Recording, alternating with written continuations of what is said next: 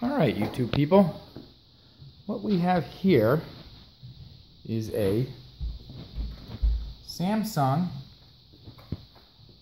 front load, although it's hard to tell, but it's a front load washer machine.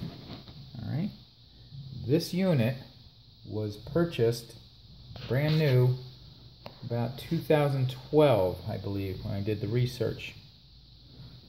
It started to get out of balance, and therefore would get stuck in the spin cycle and then shut itself down, recalculate, and then turn a few times and then start spinning again, and again shutting itself down. I believe what it does is there's probably a sensor saying, hey, it's out of balance, maybe the clothes are in one area, so stop the spin cycle and just rotate a few times and start it up again. Well, it would do this, and it did this all night long, and all of a sudden we smelled this burning smell.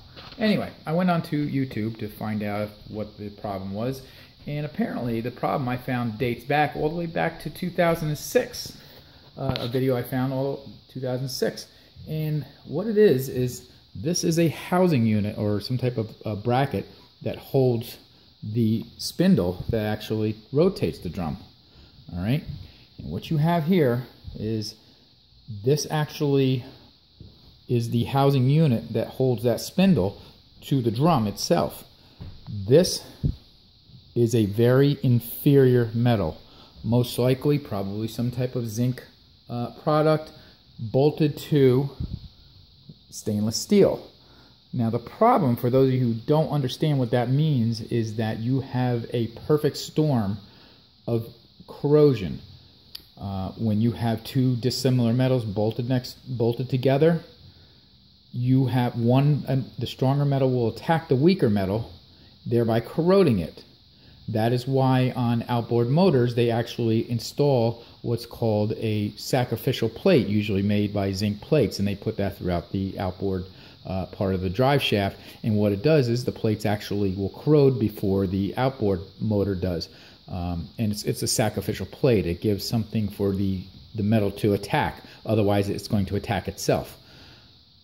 Samsung has apparently been using this product, this inferior metal in this, and it's been a known product for now over 10 years. My guess is probably 15, maybe even longer years, and yet they still haven't fixed the problem. So just so you know, oh, and by the way, just in case you don't think I know what I'm talking about with this, you know, as far as my first job in the Air Force was what was called corrosion control. So you have the anode and cathode.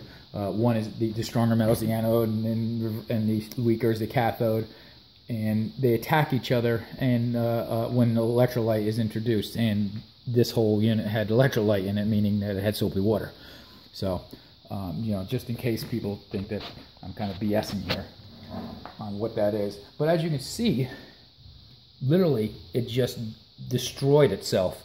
Again, this is not a mechanical failure. This is actually a chemical reaction between the two metals, just interacting with one another and just deteriorating themselves.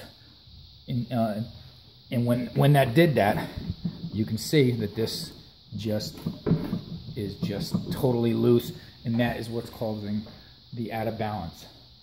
So once again, Samsung front load washer.